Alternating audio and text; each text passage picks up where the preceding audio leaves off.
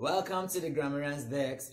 So today we are going to be spanning from several issues relating to wrongly used expressions on English and mispronounced words, grammatical blunders, and lots more. So how do we begin today? Let's start by considering some expressions that people make without knowing that they are actually passing another information, or they are actually passing another semantic. They are meaning a different thing altogether, but they are not aware. Like we used to say, we do not blame them simply because they are not grammarian. If you want to cut something into two equal parts, you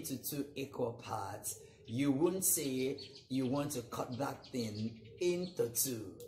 Because when you cut into two, you could cut into two unequal parts. So when you want to cut into two equal parts, you say cut in two, not into two, but in two. I've also heard people say, I want to go to the barbing salon. The barbing salon. It's wrong to juxtapose barbing and salon. What that is right for that particular place where guys go to have a haircut is referred to as the barber shop. So you are simply going to the barber shop to have a haircut. You are going to the barber shop to have a haircut. And you don't go to the barber shop to barb your hair. When you say to barb your hair, you are simply making a wrong inference. The meaning is deterred. It would mean that you are the one to cut your hair yourself.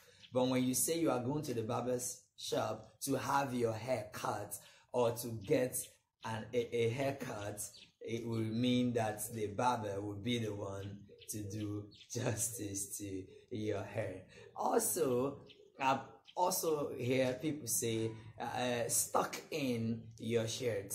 Stuck in your shirt. You don't stuck in your shirt or your blouse. What you do is to tuck it in. T-U-C-K. You tuck in your shirt or you tuck in your blouse. Okay, let us consider some of the words that people wrongly pronounce. Like we used to say, these people are not grammarians, and we do not actually blame them for them. And these words are just simple words. Okay, let's start with this three-letter word, E-W-E. This word is not a word. This is the young one of a sheep. The young one of a sheep is not a word because it's written E-W-E and people think it is a word.